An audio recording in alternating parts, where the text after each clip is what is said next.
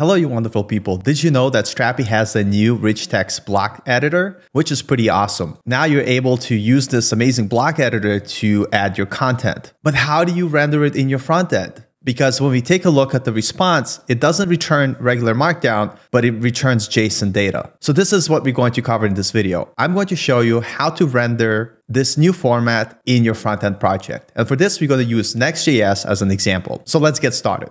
So I already have my Strapi project installed with this new block editor that I'm using here. We are already returning the data, and now I just set up a brand new Next.js project using npx create next app at latest. So now in VS Code, let's navigate to app, global.css. First thing we're going to do is just remove all the CSS that came with the project. We are going to keep the Tailwind imports here. And back in our page.tsx, we're going to go ahead and remove the main and all the template code. And we're just going to create an empty main block with just some basic styling. Perfect. And let's comment out this image import for now.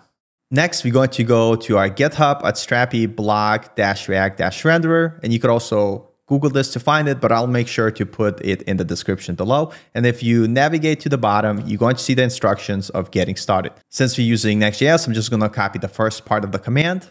And let's go ahead, paste it inside our terminal and click enter to install the package. Let's start our application by running yarn dev. After installing the package, let's go ahead and import it here at the top of the file. I'm going to go ahead and copy this first part and paste it in. Nice.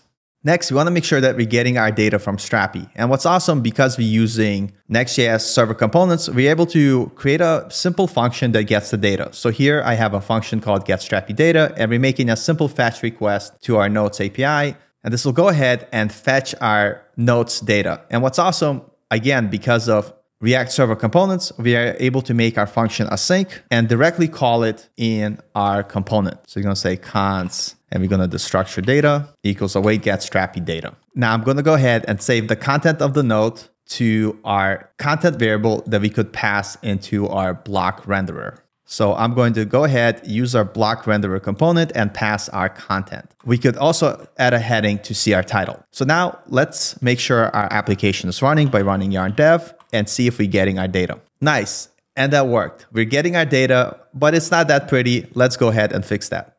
So navigating to global CSS, I'm going to paste a little snippet, but basically you could individually target the elements that you want. You could have a class. I just did it in the simplest way possible to give some basic styling to our data. After our styling was applied, we could see that our content looks a little bit better. If you want to further customize your block renderer, you can do so either by adding additional class names to existing components, like here, they're adding a new class name to the paragraph, or you could pass whole new custom components if you like. So let's take a look how we could customize our renderer to use Next.js image. And it's going to be a little bit tricky, and I'll show you why. So navigating to our block renderer, we have an ability to pass blocks props.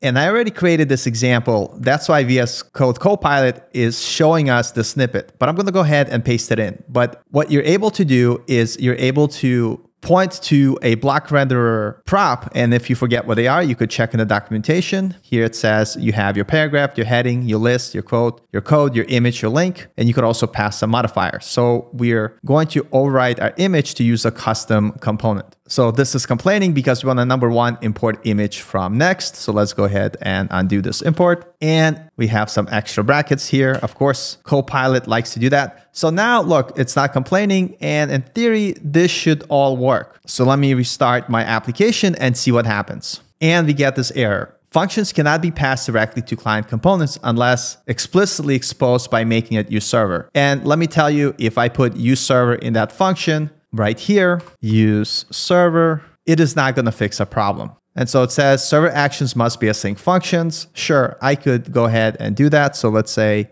sync. And so we get this additional error. Async await is not yet supported in client components, only server components. And the reason why is that our block renderer is a client component. And that's why this is not working. So instead of this solution, I'm going to show you another thing we could do. So instead of doing it this way, let me back up here to our original code here. And instead, what we could do is to create a new component wrapper for our block renderer. So here's an example of what I mean. I created a component called block renderer client, and I'm saying use client. And now I'm able to do everything that I was doing before, but because I'm using use client directive, it's not going to complain. So I'm able to pass my blocks with my Next.js image component, provide all the necessary data, and it's going to work. And so now if I go back to page.tsx, and instead of block renderer, I import our client component and make sure we get the import here. Import block renderer client. And now everything should work. Let's inspect our element. And if we expect our image component, we could tell that it's using our next image component, which is pretty awesome. Now, if you did try this and this did not work and you got an error message, let me show you what I mean. And you got this error message, invalid source prop, localhost uploads, and so on next image, that means you did not configure your next config.js file. So if you go to your next config.js file, you want to make sure that you configure your image properties here to allow the pattern. And you could read more about this on Next documentation, but you basically have to specify where the image is coming from. And once you do that and you refresh, everything is going to work. I hope you enjoyed this video where we took a look at how to use the new blocks from Strapi. And we saw how to implement it in your Next.js application, including some of the gotchas that we were able to work around. With that being said, thank you so much for watching, and I'll see you in the next one.